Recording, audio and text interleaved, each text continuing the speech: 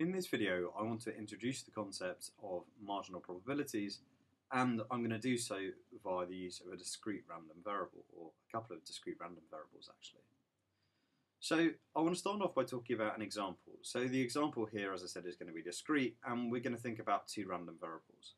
There's a random variable x, which takes on a value of 0 if an individual doesn't have a disease, and it takes on a value of 1 if they do have the disease. So the idea here is that the random variable x here represents the disease status of an individual, whether they have a particular disease or not. There is also another random variable, which I'm going to call here y, which takes on a value of 0 if an individual has symptoms for that disease, and it takes on a value of 1 if they don't. So just to be clear here, the random variable y here represents whether or not an individual is actually symptomatic. So y just represents whether or not that individual has symptoms. So what we can do now is we can think about there being 4 possible cases here for any given individual chosen at random from the population. We can think about the case in the sort of upper left of this matrix here, which is the case where an individual doesn't have symptoms for the disease and they also don't have the disease itself. And we might think that the probability of this occurring, it might be hypothetically something like 0.5. As I said, I haven't really specified a disease here, but I'm going to specify that to be 0.5.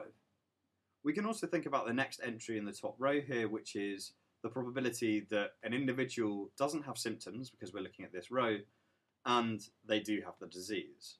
So in this case, I'm going to choose this to be 0.1.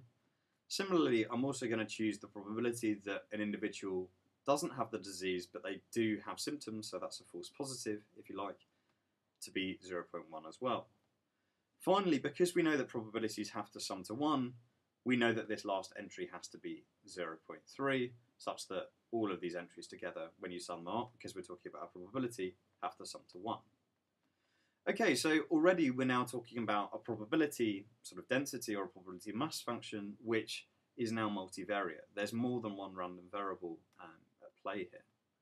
So what we can do now is we can sort of define something which we call a joint probability before we go on to discuss what is meant by a marginal probability. So the joint probability here, for example, might be what is the probability that an individual has the disease, so the probability that x is equal to 1, and the probability that they also have symptoms for that disease.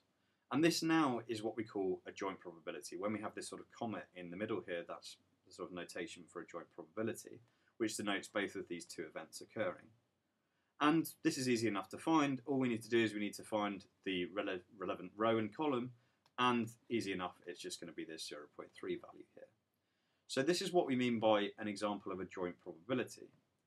And we've already discussed the fact that because we're talking about probabilities, then the sum across all potential values of x, which I'm going to call little x, and all potential values of y, which I'm going to call little y, of the probability that the random variable takes on that particular value of its random variable value, and the probability that y is equal to little y have to sum to 1, because probabilities by definition have to sum to 1.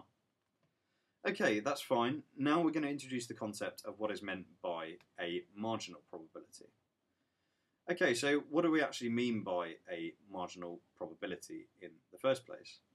So an example here might be, what is the probability that an individual chosen at random actually has symptoms for the disease? So the probability that y is equal to 1. That's easy enough to find here, intuitively, right? Because all we need to do now, because there's no explicit x dependence, all we need to do is we need to consider this bottom row here. Because these are all the cases for which an individual has symptoms for the disease.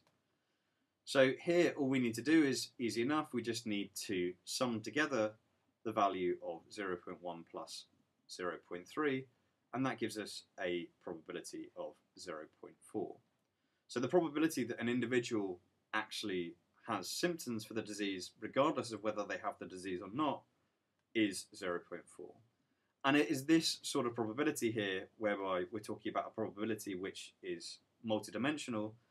Since we've removed some of the dimensionality, this is now known as a marginal probability because we've removed any explicit x dependence. We're just saying what is the probability that an individual has symptoms for the disease. Similarly, we could find out easy enough what is the probability that an individual chosen from this particular population does not actually have the disease. So the probability that x is equal to 0. And again, that's easy enough to find. All we need to do is pick out here the relevant, in this case, column, and it's just going to be this, which I'm highlighting now in red. Because these are all the cases for which an individual actually doesn't have the disease itself. So again, all we need to do is we just need to sum over these particular values. So we're just going to sum over 0.5 plus 0.1 here, and that's going to give us a marginal probability of 0.6. Okay, so that's an example of marginal probabilities. In general, though, how do we go about deriving a marginal probability from the joint probability? Well, it's easy enough. If we want to work out the probability that, let's say, x takes on a particular value, call it little x, then all we need to do is, if you sort of think about each of these examples here, so when we thought about the example where the probability that x is equal to 0, we just had to sum over all the probabilities which were related to different values of the random variable y. So all we need to do is to sum over all possible y values of the joint probability that, big X is equal to little x and big Y is equal to little y. And just by this notation, all I mean is that we're summing over here, because I haven't put any x dependence here, all we're doing is we're summing over all potential values that that random variable can take. And because we're talking about a discrete random variable, it's going to be a sum rather than an integral. And in this case, it's just going to be summing over two values, but in general, there might be, as many different values which a discrete random variable can take on as you want. So, in summary, this is the formula which you can use to help you derive a marginal probability from a joint probability. But all a marginal probability really means is that essentially you're just saying, let's forget about one of the random variables and let's think about the probability of one of the other random variables taking on a particular value.